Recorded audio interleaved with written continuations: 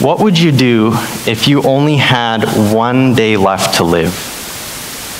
What would you do with those 24 hours? Now think about this with me for a moment. How would you spend that time? What would you do if you woke up tomorrow morning and somehow you found yourself in a situation where you only had one more day? Now, I don't know about you, but my first reaction would probably be to think about all the different places I could go, all the places I still want to visit. You know, maybe go to Hawaii or somewhere where there's a nice beach. I think of all the different places I could visit in the world, but even more than that, and my wife can definitely attest to this, I would start to think of all the different things I would want to eat before the day is over. So I would start planning out my meals, and you know, I'm a bit biased having grown up in Japan. I love Japanese food, and so I would probably plan out my day with sushi and ramen and Japanese barbecue and all these things. And honestly, I might spend most of my day just eating, to be honest. The truth is, we all have these things that we enjoy doing and things that we would like to do in our lifetime. And that's a wonderful thing. God has given us so many awesome things to enjoy in this world around us, but I also know that there's more to life than just pursuing the things that make us happy. There's more to life than getting rich and getting a big house. There's one thing that COVID-19 has taught us, it's that so many of the things that are so valuable to us can be just taken away from us in an instant. You know, my wife and I planned a trip to Japan about a year ago to go this year in April, and it just didn't happen because everything got shut down, and we did not see that coming. But that's the way life is sometimes. Even our careers, our jobs are really only temporary. You know, one day we might find ourselves getting promoted, and the very next day getting laid off from that same job. The things that we own, the houses that we buy, all these things, they don't last forever. Now, I'd be very fortunate if I lived another 80 years. I hope I do, but even then, eventually, my life will come to an end. And then what? I can't take all my stuff with me. That's not how it works.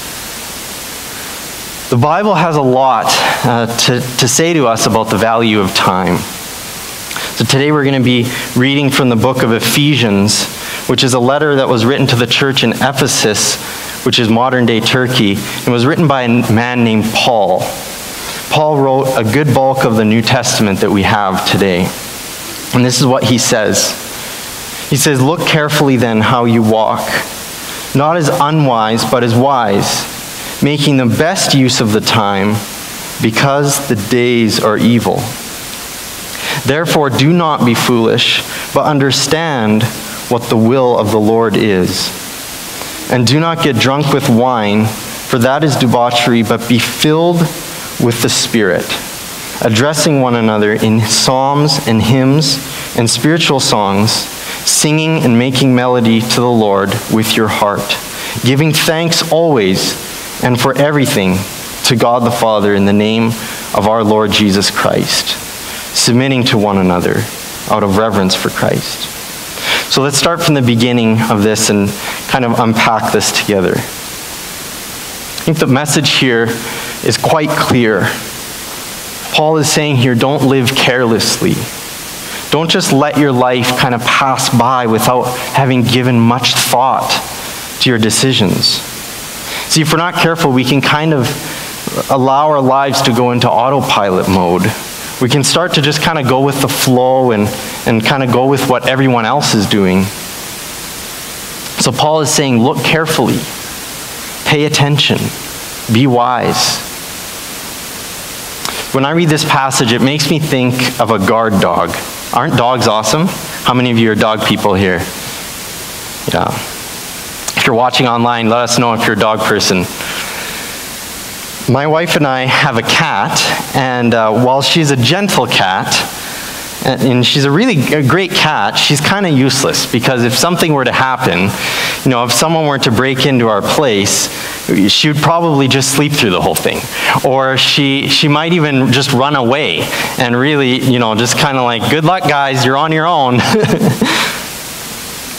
Some dogs might be kind of like that too. They might just like to sleep. But guard dogs, they're always listening. They're always watching, and if something is a bit off, they can tell. They'll let you know right away. If there's an intruder or a disturbance, they will alert you. In a similar kind of way, Paul is saying here that we need to be on our guard. He says, look carefully how you live. We need to be watching. We need to be listening. We need to be paying attention to where our thoughts are. I want to focus in for a moment on this line right here, where Paul says, making the best use of the time because the days are evil. This is very interesting. Making the best use of the time. Why? Because the days are evil. When Paul was writing this, those were really dark times. Not too different, I think, from how things are now. Our world is full of hatred and greed and pride and violence and prejudice and lying and cheating and stealing and murder and so on. The list goes on. You see, when we do something bad, like what the Bible calls sin, why do we do it? None of us plan to mess up our lives. None of us want to be in a messed up relationship. I don't know of a single person who wants to wreck their career or get addicted to drugs or to alcohol. While there are a number of reasons why we end up sliding into these kinds of patterns, but I think one of the reasons is because our natural tendency is to slide into these kinds of things.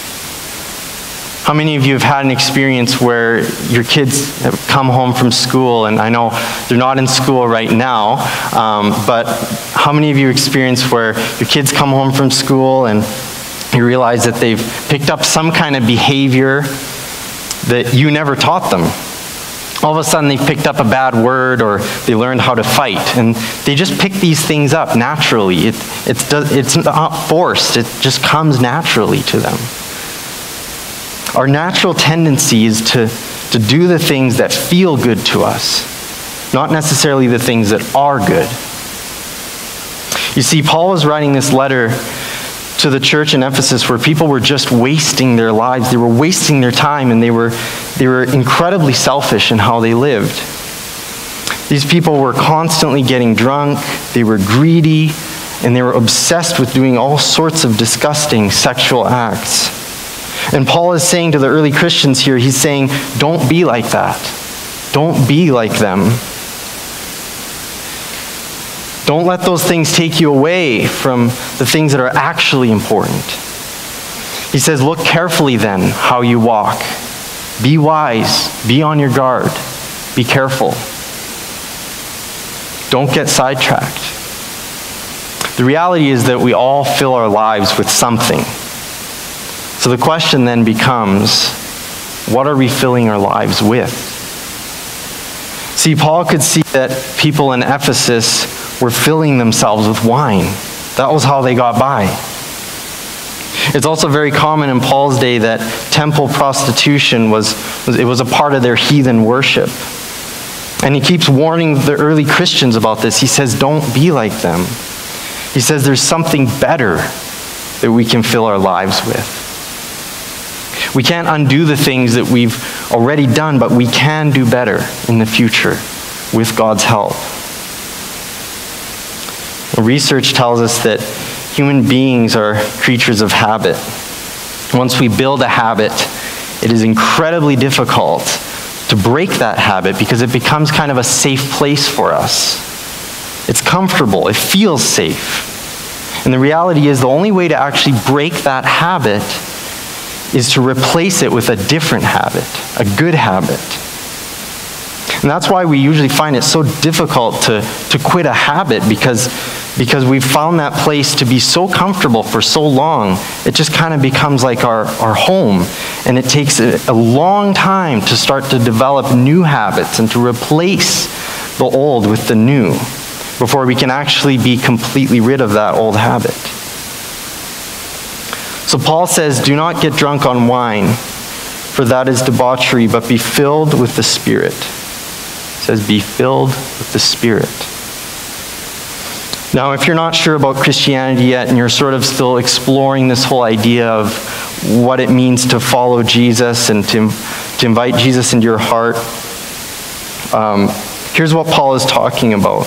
When a person decides to invite Jesus into their heart and they sincerely want to turn from their old way of life to a new life with Jesus, then the Holy Spirit comes to live inside of that person. Another couple of names for the Holy Spirit that we see in the Bible are helper or counselor. So the Spirit comes to live inside you, and then what? What does the Spirit do? Well, let's go to the next verse. Paul says, but be filled with the Spirit, addressing one another in psalms and hymns and spiritual songs, singing and making melody to the Lord with your heart, giving thanks always and for everything to God the Father in the name of our Lord Jesus Christ, submitting to one another out of reverence for Christ. Okay, so let's stop there again for a moment. You see what's happening here? He says, don't get drunk on wine. Many of you know that getting drunk on wine only brings temporary relief from the pain that we experience. It only brings temporary satisfaction and happiness. But with Jesus, when the Holy Spirit comes to live in you, there's an immense joy that's so far beyond anything in this world. So Paul is saying, be filled instead with the Holy Spirit, instead of filling yourself with wine until you're getting drunk, which really only brings temporary happiness. Why do we sing songs every week? Well, I think there's many reasons, but one of the reasons is just because we have so much joy in Jesus that we just can't help but sing. Another reason is because when we sing, the songs actually help us to fix our minds on the things above. Helps us to refocus. It reminds us of who God is and what's truly important. You know, I just can't wait until we can actually sing together here again in this building. It's going to be an amazing celebration. I'm so excited about that. Singing is such an important part of our faith and how we express our thanks to God. And with that comes, Paul talks about gratitude. You know, doctors and psychologists understand that thankfulness or gratitude is so incredibly important for your overall health. It decreases depression, it lowers your blood pressure, can increase your energy, and they even say that it can help you live longer. You know, a couple of years ago, I really got into Kijiji buy and sell. How many of you are into buying and selling things? Well, when I first discovered how much money you can save by actually just looking around a bit, I got pretty hooked. And, you know, so I started spending hours online just looking at different ads and looking for deals for things like tires for my car, for example. And, you know, as you're scrolling through the ads, each ad just kind of, you're scrolling and it's like, whoa, that looks like a good deal. And then you find another one, oh, that's even better. And after a while, it just kind of started to take up so much of my thinking, and I started to realize that I was kind of letting it control my thoughts too much. The thrill of finding a deal was just addicting. And it got to a point where if I found an item maybe that I had just purchased and I found it somewhere else and I found a better deal, then I would get angry. And all of a sudden I was angry that, you know, there was this better option out there and I didn't see it. And one day I finally realized I just needed to let go and just be content with what I have. There's always something better out there. Like with iPhones, for example, the new iPhone comes out, and then you think you've got the latest and the greatest, and the very next year there's another iPhone, and it's better in every way. It's faster, it's thinner, it's got better battery, all these things, and there's just no end. And the last couple of years for me has just been this journey of learning how to be content and not to allow myself to long for the latest and greatest all the time. Just to be content with the things that I have and to say, thank you, God, and to just thank God for them. It's so interesting, but the more that I kind of practice self-control in this area, and the more that I allow God into my decisions, the more that I express my gratitude to Him for the things that I have, the more content and free I actually begin to feel. It's like this weight being lifted off my shoulders. So that's what Paul is talking about here, about gratitude. And then Paul talks about the importance of submitting to one another out of reverence for Christ. What does that mean exactly? Well, when Paul uses the word submit here, he's talking about setting aside our own wants, the things that we want for ourselves, and focusing instead on the needs of others. Instead of looking at all the things we might want to add, the next upgrade or whatever it might be, to start thinking about our neighbors and what they might need. Putting others first. So now that we've kind of unpacked this a little bit, let's just take a few minutes to focus back on this idea of how we can make the best use of our time. Research shows that as of last year, kids that are between the ages of 6 and 12 spend an average of 4 hours and 44 minutes per day looking at a screen of some kind. So that could be a computer, laptop, or a phone, or a tablet, whatever. But that's almost 5 hours per day. Now, if you think that's a lot of time, here's another stat. The average teenager spends an average of 7 hours and 22 minutes on a screen per day. That's an average of over 7 hours, almost a third of a day. The report also said that those numbers are not including time spent on a device for homework. That's a lot of time. They say time flies when you're having fun. And that's true in a sense. It feels like it goes faster, but we all know that in reality, time doesn't actually speed up or slow down. It stays the same. And actually, each of us are given 24 hours per day. We all have the same amount of time. So the question becomes, what do we do with it?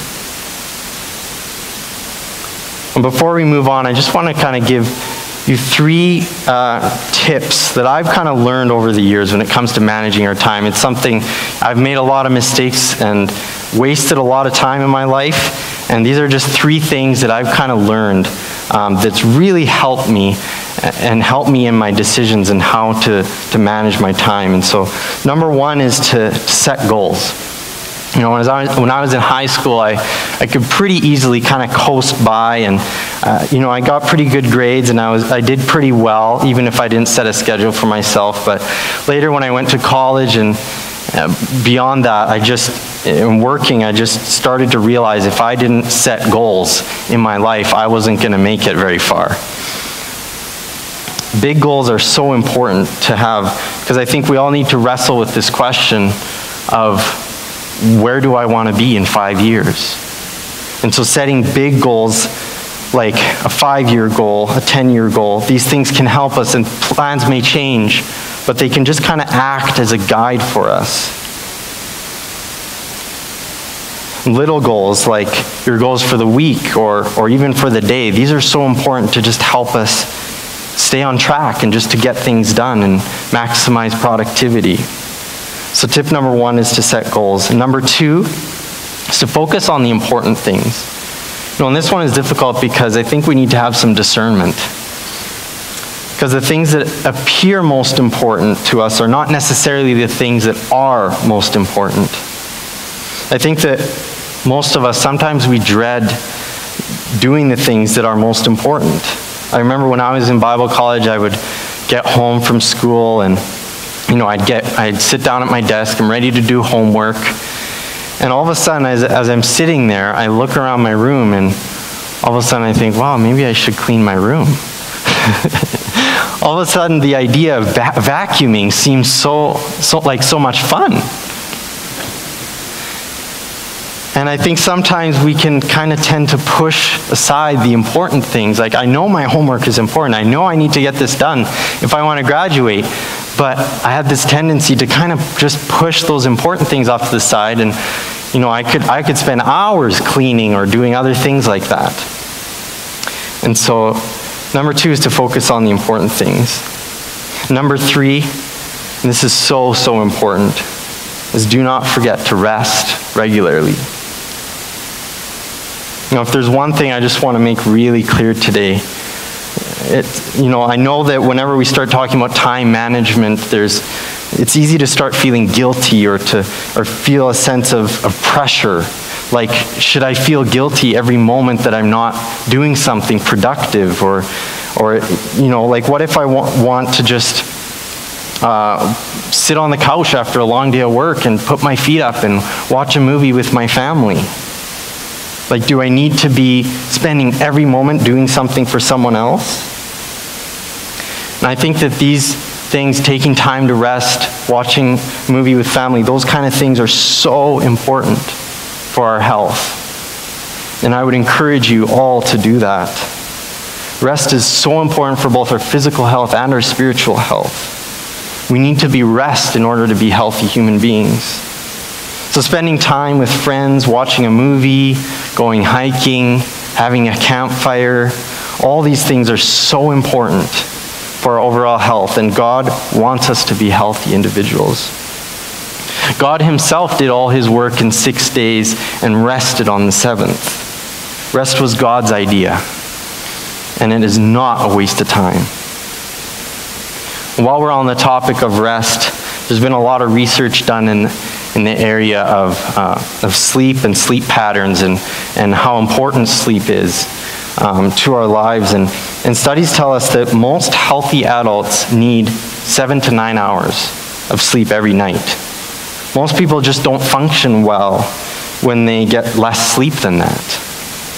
In fact, when we regularly don't get enough sleep, our immune system suffers, and it makes it easier for us to get sick. Things like our memory, our reasoning, and just our overall ability to make decisions actually get worse. We become forgetful, and the list goes on. So having said all this, I just want to be really clear. What I'm telling you today is not simply to just do more things. Please don't take what I'm saying to mean that I'm somehow trying to make us all feel like we need to simply do more and to be busier. That really is a religious kind of mindset. Religion says that we need to do more in order to make God happy. And if we don't do good enough, if we don't do enough, then God will be angry with us. And that's not what Jesus is about, and that's not what I'm trying to say. That's not my heart. What I think God wants us to know is how important it is not simply to do things, but to invest our time in the right things. Saying yes to one thing always means saying no to another. Life is kind of like this string of decisions, and one decision leads to another, which is again why Paul says, be careful how you walk. Be careful how you live. Now, this isn't an easy balance. Being productive and being bold, taking risks, but at the same time, we need to know our limits and remember to rest. Do things that make us feel refreshed. There's times in my life where I didn't think that rest was all that important. And there were times when I could just go and go and go, but eventually it caught up to me, and I've come to realize that there's actually a direct link between rest and productivity. Although it might sound kind of strange and kind of backwards, we actually function better and make better choices when we're getting the rest that we need. When I was still in Bible college, I clearly remember times where I was writing a paper and and I just hit a wall. And it was like I could not write anymore. I could not work anymore. Just like my brain wasn't working anymore. And then I took a nap. How many of you are nap people? If you're watching online, let us know in the chats how many of you are nap people. Well, once I had rested, it was almost like I was given a brand new brain. It's almost like after my nap, it's like I had a completely new mind, and all of a sudden it was like I could think again, and I could function, and I could write. I could process things. Rest is such a wonderful thing, and it's part of the way that God intended for us to live. God wants us to live out of a place of rest. He didn't intend for us to be continually, just constantly running from one thing to the next. There's a book in the Old Testament called the Book of Psalms. This book is a collection of Hebrew poems and songs and prayers. The 90th Psalm is a prayer by a man named Moses. Let me read to you a small part of his prayer. He says, "Teach us to number our days, that we may gain a heart of wisdom." What does Moses mean by this? Teach us to number our days. He doesn't mean just to count our days, like mathematically to count the numbers and add them up. This also doesn't mean that Moses was asking God to show him how many days he had left in his life. We can't possibly know how many days we have left. The real meaning here is that God would teach us the true meaning and the value of each day, as if today might be our very last day. That God would help us realize and seriously, deeply consider just how short life actually is. Every day is a gift and filled with new opportunities. And I used to think that if I missed an opportunity today, that there would always be tomorrow, and I could just start again. But now I'm starting to think, I'm not so sure.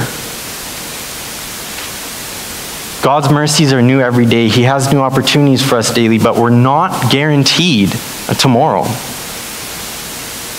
And I think it's so important for us not to dwell on missed opportunities, but rather to focus on the fact that God has new opportunities for us right now and today, and He wants to use you today. He has a purpose for you today. How many of you here are risk takers? I'll admit, I wouldn't consider myself to be a risk taker. I'm just not naturally wired that way. Lately, though, I've been starting to feel like, I want to be more of a risk taker. I want to learn to seize the moment. One of my college professors and a man that I highly respect, his life motto was, spend more moments in the moment. I always thought there was such wisdom in that. Wayne Gretzky said, you miss 100% of the shots you never take. So can I encourage you today, let's take risks. Let's not be afraid to step out and try something new, and maybe you can all help me with that. It was interesting, I was doing some research about the things that people regret the most at the end of their life. And I started to see a pattern as I was researching this. Some people regret not spending more time with their loved ones. Some people wish they had spent less time worrying. Many people wish that they had taken more risks in their lifetime. And I don't know about you, but I don't want to get to the end of my life and have all these things that I regret doing or not doing. None of us can change the past, and feeling guilty and beating ourselves up about it isn't going to help. But what we can do is to make the right choices now and to begin looking at the future. The amazing thing about God is that He loves to give. We're His kids, and He loves to give good gifts to His children. So this is my prayer today, that God would teach us to number our days, that we may gain a heart of wisdom. That He would help us realize just how precious each moment is and how much each moment is worth, and to help us make the right decisions. You know, all the best stories have heroes in them that give up their life for the good of others. Think of your favorite childhood story. And when I was a kid, I loved the Narnia books. I love Lord of the Rings. And all those stories, they have those characters that sacrifice their life for the good of others. Jesus came to this earth 2,000 years ago, and what he did for us was far more profound than I think we'll ever fully understand. Pete Scazzaro, who's the founder of Emotionally Healthy Discipleship, he put it this way. He said, Jesus lived the life we should have lived, and he died the death we should have died. His life was completely selfless. And his death, he died for us so that we could be free from guilt and from shame, from all of the bad stuff that we've ever done. He died for each one of us, fully knowing that we would somehow, at some point in our lives, that we would screw up. Not only did Jesus die for us, but he died a brutal death. You know, if you've never read about the life of Jesus before, I encourage you to pick up a Bible and to read the book of John. It will change your life. God has a plan for your life, and his plan will bring you great joy. That doesn't mean that when you put your trust in Jesus that automatically, all of a sudden, all your problems go away and all your pain will just magically disappear. But it does mean that he will be with you no matter what happens. Jesus is coming back soon. Jesus could come back in my lifetime. Or I might live till I'm 100 and something if I'm lucky. Either way, the question that I need to wrestle with right now is, am I living in a way that I would have no regrets? Am I using my time to do things that will have eternal, lasting impact? Now, as you think about the things that we've kind of been talking about today, you might be thinking to yourself, but Pastor Johann, my life is so messed up. It's such a mess. I don't know if I could ever turn it around and live healthy like that. Some of you are struggling with addictions. For some of you, it might be alcohol or drugs or porn or television or video games. Or maybe you're caught in a cycle of unhealthy relationships. We've all got stuff. Some of you are struggling with fear of failure, and you find it difficult to take risks like me. Like maybe you're not a risk taker, and you need courage. Some of you might be feeling like you can't rest, and you've just been working and working and working 7 days a week nonstop, and rest hasn't been a part of your life. You've almost forgotten what it's like to take a break. And if that's you today, I'm here to tell you right now that you're not the only one, and that there's hope. It doesn't matter how messed up your life is. There's always hope to turn it around and to start living right now with a sense of purpose and confidence and joy. God loves you, and he wants to be involved in your life. He has a purpose for your life that's far better than anything we can come up with on our own. So if you're not sure that you can put your trust in Jesus and ask him to come into your life because you feel like your life's just too messed up today, don't let that hold you back. Jesus cares about you so deeply. He wants to be involved in your life. His arms are wide open. The door is wide open for anyone. Or maybe you've been a follower of Jesus for a long time, and maybe you feel like there's certain priorities in your life right now that you kind of want to readjust. Maybe you feel like resting hasn't been a normal part of your life. Or maybe, like me, you're not a risk taker, and you want God to give you courage to move forward and to take more chances. Wherever you find yourself today, I believe that there's something that God wants to speak to each of us. So let's pray together and And let's just let the Holy Spirit speak to us about what he wants to say about how we spend our time. Father, we thank you for teaching us about the value of time. Lord, we realize that we're not guaranteed tomorrow. So we ask that you would give each of us, Lord, give me wisdom, how to live my life well in light of eternity. I pray for each one of us today that you would give us strength to do the right thing. Help us to use well this gift of time that you've so graciously given to us. Lord, I pray that you would help us to be healthy in how we live our lives. And thank you, Jesus, that your arms are open wide right now for anyone who wants to come to you. Lord, that the door is wide open. Lord, I just pray, I invite you once again into my life. Lord, help me to be better. Please come and make us healthy people, we pray. In Jesus' name, amen. Amen.